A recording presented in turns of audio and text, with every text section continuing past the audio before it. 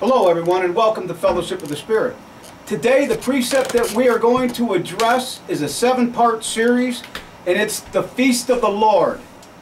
And it's out of Leviticus, the 23rd chapter. The first feast that we are going to address is the Lord's Sabbath day. And we're going to start this off in Leviticus 23. Leviticus 23. Leviticus 23, and brothers, start us off in verse 1. 23 and 1, go ahead. And the Lord spake unto Moses, saying, Speak unto the children of Israel, and say unto them concerning the feast of the Lord, which ye shall proclaim to be holy convocations. Even these are my feasts. So these are the feast of the Lord, not the feast of the Jews, not the feast of the Israelites. These are the feast of the Lord. Go ahead, brother. 6 days shall work be done, but the 7th day is the Sabbath of rest and holy convocation. Ye shall do no work therein. It is the Sabbath of the Lord in all your dwellings. Now the feast of the Sabbath day, as the Lord called it in Leviticus the 23rd chapter, the Sabbath day is on its 7-day cycle. That hasn't changed from the creation. Okay? So every 7 days you have a Sabbath. You have a Sabbath of rest, the weekly Sabbath. And we'll address the other feasts when we get to them. Let's continue. Let's go to Isaiah the 56th chapter. So the first feast that the Lord lays out is the Sabbath day. Isaiah 56. Isaiah 56. And by the way, sisters and brothers, what we're going to do in this 7-part series, we're not going to do the do's and don'ts and all this. And when you go to a Sabbath class and you get ready to keep the feast, they'll have a long lesson and everything. We're just going to go straight to the point and let you know what this day points toward. Because in Colossians, the 2nd chapter, verse 17, it says that these feasts are a shadow of things to come. And they all point to Christ Jesus. Isaiah 56 and verse 1, brother, go ahead. Thus saith the Lord, Keep ye judgment, and do justice, for my salvation is near to come, and my righteousness to be revealed. Yes, sir. Blessed is the man that doeth this, and the Son of Man that layeth hold on it, that keepeth the Sabbath from polluting it, and keepeth his hand from doing any evil. Blessed is the man that doeth this, and the Son of Man that layeth hold on it, that keepeth the Sabbath from polluting it, and keepeth his hand from doing any evil. He took hold of the covenant, and he's keeping the Lord's Sabbath day. Go ahead. Verse 3, Neither let the son of the stranger that hath joined himself to the Lord speak, saying, The Lord hath utterly separated me from his people. Neither let the eunuch say, Behold, I am a dry tree. So don't let the stranger, anyone other than an Israelite, a physical Israelite, anyone other than that has joined himself to the Lord, that has taken hold of the covenant of salvation. Don't let him say that the Lord has utterly separated me from the nation of Israel. In the New Testament, it calls it the Commonwealth of Israel. And you have to become part of the Commonwealth of Israel in order to have a shot at salvation. Skip down to 6 and continue, brother. Also the son of the stranger that joined themselves to the Lord to serve him, and to love the name of the Lord. To serve him and to love the name of the Lord. Go ahead, brother. To be his servants. Everyone that keepeth the Sabbath from polluting it, and taketh hold of my covenant. Everyone that keeps the Sabbath day, takes hold of it and keeps it from polluting it, and takes hold of the covenant. Go ahead, brother. Even them will I bring to my holy mountain, and make them joyful in my house of prayer. Because it's not just for the nation of Israel, it's for anyone that wants to serve the Lord. Go ahead, brother. Their burnt offerings and their sacrifices shall be accepted upon mine altar. For mine house shall be called an house of prayer for all people. Yes, sir. One more verse. The Lord God, which gathereth the outcasts of Israel, saith, Yet will I gather others to him, beside those that are gathered unto him. So it's not just about for Israel, it's for all nations. Go over to Isaiah the 58th chapter and pick it up at verse 13, sir. The stranger also that joins himself to the Lord, that takes hold of the covenant and keeps the Sabbath day from polluting it. The 7th-day Sabbath. Got nothing to do with Sunday worship. In fact, that's not even scriptural. Go ahead, brother. If thou turn away thy foot from doing the Sabbath, from doing thy pleasure on my holy day. If thou turn away thy foot from the Sabbath, from doing thy pleasure on my holy day. This is the Lord talking. Go ahead, brother. And call the Sabbath a delight. And calls the Sabbath a delight. In other words, you keep it with the right spirit. Not just to keep it, can't wait for the sun to go down. Go ahead, brother. The holy of the Lord, honorable, and shall honor him, not doing thine own ways, nor finding thine own pleasure, nor speaking thine own words. And that just means doing your own pleasure is work. Speaking your own words is making plans. The Sabbath day is a day that you are supposed to set aside from all the other days and dedicate it to the Lord. You're resting on the Sabbath day. You're having a holy convocation. You're furthering your knowledge of God's will for you on this day. You're gathering with brethren if you can. And you're rightly dividing, and you're showing yourself approved before God by trying to find out everything you can about how to serve Him. That's what the Sabbath day is about. Laying aside what you can do the rest of the week. Go ahead, brother. Then shalt thou delight thyself in the Lord, and I will cause thee to ride upon the high places of the earth, and feed thee with the heritage of Jacob thy father, for the mouth of the Lord hath spoken. Yes, sir. Let's go to 2 Peter, the 3rd chapter. 2 Peter, the 3rd chapter. So now we see that the Sabbath day is important to the Lord. It's part of the covenant.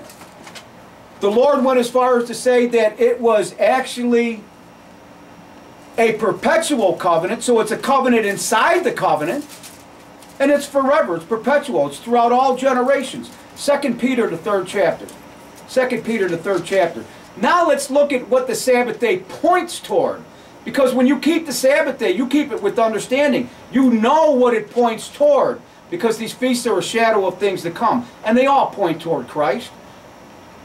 2 Peter 3 and verse 8, brother, go ahead. But beloved, be not ignorant of this one thing, that one day is with the Lord as 1,000 years, and 1,000 years is one day. One day is as the Lord is 1,000 years, and 1,000 years is one day. The Lord looks as one day. To Him, it's 1,000 years long. Let's go to Revelation, the 20th chapter. Revelation, the 20th chapter. Revelation 20. Revelation 20. And brother, when you get there, we're going to pick it up at verse 4. 20 and 4. Go ahead. And I saw thrones, and they sat upon them, and judgment was given unto them. And I saw the souls of them that were beheaded for the witness of Jesus, and for the word of God, and which had not worshipped the beast, neither his image, neither had received his mark upon their foreheads, or in their hands. And they lived and reigned with Christ 1,000 years. And they lived and reigned with Christ for 1,000 years. Go ahead, brother. What about the rest of the dead? Verse 5. But the rest of the dead lived not again until the 1,000 years were finished. This is the first resurrection. A lot of people don't know there's two resurrections. This is the first resurrection. All those that God deems worthy to come up in the first resurrection to live and reign with Him. Go ahead, brother. Are you done with verse 6? No. Go ahead, verse 6. Blessed and holy is he that hath part in the first resurrection. On such the second death hath no power. In other words, you don't have a judgment anymore. You've already been judged righteous to make the first resurrection. You're a shoo-in for the Father's kingdom. Go ahead. But they shall be priests of God and of Christ, and shall reign with Him 1,000 years. For 1,000 years, because a day to the Lord is 1,000 years, and 1,000 years is one day. We're getting ready to do a lesson called The Boundaries of Man. We'll explain that with the timeline then. But for now, you know that this millennial reign is 1,000 years long. Let's go to Hebrews, the 3rd chapter. Hebrews, the 3rd chapter. Hebrews 3. Hebrews 3. So that rest is actually that 1,000-year reign with Christ Jesus. But let's break this down and make it plain. Hebrews 3, brother, and pick it up at verse 14. 3 and 14. For we are made partakers of Christ, if we hold the beginning of our confidence steadfast unto the end. Those that endure until the end shall be saved. Go ahead, brother. While it is said, today if ye will hear His voice, harden not your hearts, as in the provocation. For some, when they had heard, did provoke, howbeit, not all that came out of Egypt by Moses. You go to 1 Corinthians, the 10th chapter, and it'll show you exactly how they provoked Christ. And in doing so, it'll show you where you to go back, and you can read it on your own. But that's for another time. Go ahead, brother. But with whom was He grieved 40 years? Was it not them that had sinned, whose carcasses fell in the wilderness? And to whom sware He that they should not enter into His rest, but to them that believe not? And believe not. Why did they believe not? Because what's faith? Belief. And if you believe what Christ says, you become obedient to it. We know that was Jesus in the Old Testament dealing with Moses. So we see that it was, to them He swore that they could not enter into His rest, but to them that believe not. The Lord always gives us a physical to point toward a spiritual. Go ahead, brother. So we see that they could not enter in because of unbelief. So they couldn't go into the land because they didn't believe, and they didn't show their belief by their works. They weren't obedient to God's voice. Let's go to Hebrews, the 4th chapter. Hebrews 4, and brother, pick it up at verse 8. You should already be there. 4 and 8, go ahead. For if Jesus had given them rest, then would He not afterward have spoken of another day? Now, if Jesus would have given them rest in the wilderness, would have let them make the kingdom, He wouldn't talk about a kingdom in the future. It would already be here. You die, you go to the kingdom. But he didn't talk like that. Go ahead, brother. Verse 9. There remaineth therefore a rest to the people Yes, of sir. God. For he that is entered into his rest, he also hath ceased from his own works, as God did from his. And when you enter into rest, like when you lay down at night, you're not still working. You cease from your works. The Lord is showing you a physical to make the spiritual point, to drive it home. Go ahead, brother. Verse 11. Let us labor therefore and enter into that rest. To enter into which rest? That 1,000-day millennial reign with Christ Jesus. Let us labor therefore to enter into that rest. Go ahead. Lest any man fall after the same example of unbelief. Lest any man fall under the same example of unbelief. What example of unbelief? Excuse me. In the wilderness, when they didn't make it into the promised land because of unbelief. Let's continue. Hebrews, the 11th chapter. Excuse me. Hebrews 11. And then we have one more place after this. Hebrews 11. And brother, pick it up at verse 39. Now in this chapter, this is known as the faith chapter. You got Abel and Enoch, and they're talking about Noah and Abraham and Sarah. They're talking about Rahab the harlot and Joseph and Moses, how they were obedient to God's voice. And it was accounted unto them for righteousness. And they did this by faith, in faith, through faith. So now verse 39, brother. These have all been found faithful. They all died, so to speak, in Christ. In other words, they're Christ at his coming. 11 and 39. Go ahead. And these all, having obtained a good report through faith, received not the promise. But they didn't get the promise. They didn't make it into the kingdom. Every one of them's in the ground. Every one of them's turned back to dust. If you were to dig up their graves or their sepulchres, all you would find is dust and remnants of bone, maybe. Go ahead, brother. Verse 40. God having provided some better thing for us, that they without us should not be made perfect. So they without us, those that died righteous before us, would not get the reward before those of us that are still being tried, and those that will be tried after us if the Lord doesn't return. We're all going to get the reward at the same time. You get the reward of the first resurrection when Jesus comes down and starts to return. He's going to wake us all up, and those that are alive will get our change. We'll meet him in the air and come back with him.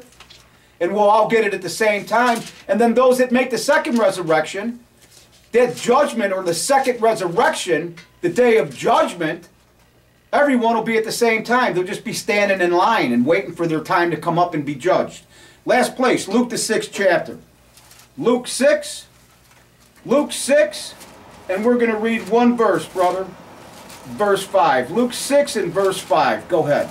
And he said unto them, that the Son of Man is Lord also of the Sabbath. And Jesus said unto them that the Son of Man is Lord also of the Sabbath day.